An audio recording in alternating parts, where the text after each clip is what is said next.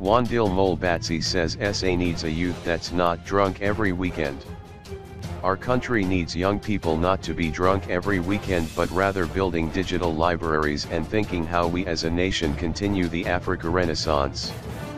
As the conversations around the South African youth and the challenges they are facing continue, scandal. Actor Wandile Molebatsi has shared his observations on what could be done to better the situation and what he feels the youth need to focus on instead of drowning their troubles in drugs and alcohol.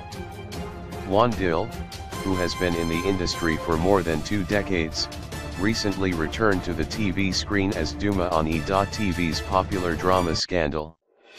While Duma definitely has different problems to most of Mzansi's youth, he's still troubled and has turned to drugs for comfort.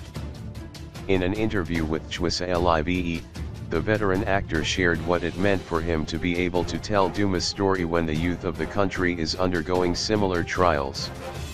It means a lot to me. Addiction is something that the youth of our country really struggle with, and to be able to tell this story in such a naked and honest way is so important to me. I also think the issue of mental health is one that black families are trying to understand.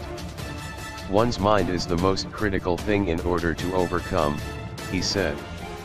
The actor also said he hoped Duma's storyline would at least help viewers see that drugs and substance abuse is never the answer.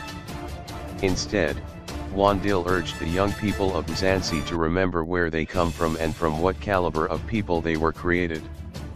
It's Youth Month and I think it's important for us as the youth to remember how far it is we have actually come. SA is by no means at the place that it should be 27 years after democracy, but we are in a much better place than our parents were. I would encourage the youth to look at other young South Africans and be reminded of the incredible things that are happening around us. Young people like Siyabula Souza, Layla Swart, Njai Zana and Gomjalu, young South Africans who are pioneering the various sectors, be it in commerce, arts, or humanities, and know that determination really is all about playing the mind game.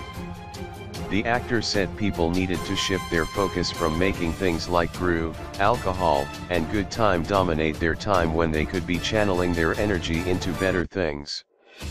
He specifically slammed rushed materialism, saying that it was detrimental for young people. Rushed materialism is hurting us badly.